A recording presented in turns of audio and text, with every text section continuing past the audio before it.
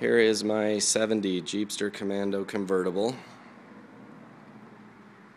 You can see a little bit of a dent here on the hood with a little surface rust. One here as well. Front fender has just a little spot of surface rust. And you can see that the hood is a little bit dull. It's been repainted at one point in time, and it wasn't repainted as well as the rest of the Jeep. The bumper bolts right here have been, a couple of them were lost, and the bumper has a small tear right here, but I do have a spare bumper that could easily be fit onto this Jeep.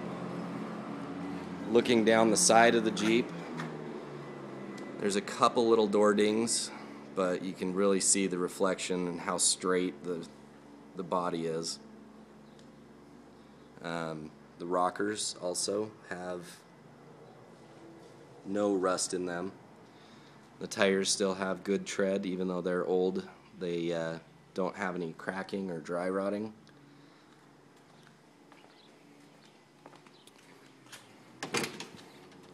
Looking at the interior, it's been reupholstered.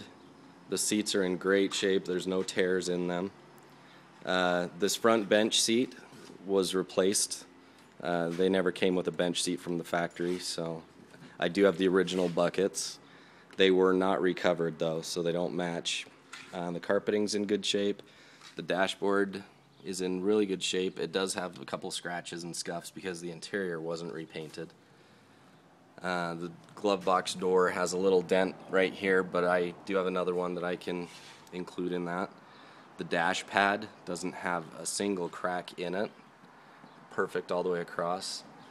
The gauges are all nice and clear and clean, and they work well. And then the switches, also I polished that up and put a new label on it, so those are great. As far as the tailgate goes, there's a couple of small holes right here where they mounted the license plate light. They pushed it over to here to cover up a couple of small holes, I believe, where the spare tire mount was mounted at one point. They're about the size of your pinky, depending on what size your pinky is. Back bumper's in really good shape. The tail lights don't have any cracks in them. All the lights work. Here's one other dent. Not too bad, but has been dented there. The driver's door is a little bit sticky because the hinges on these are also notorious for sagging, which when you go to close it, makes it a little more difficult to close. There's a little bit of a bend right here, but it holds up pretty good. The windows roll up and down really nice and easy. All the way up. And you can see the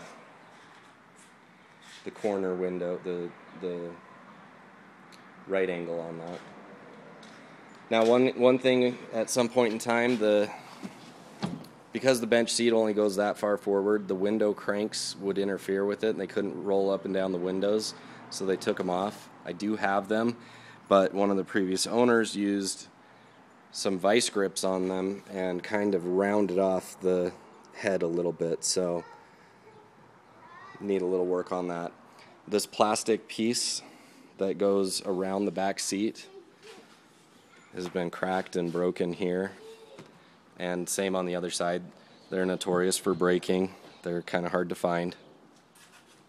If you're looking for something that you can restore into mint condition, this would take a little bit of work, but for just an everyday driver, it is great. It's a really fun Jeep. Let me put the top up and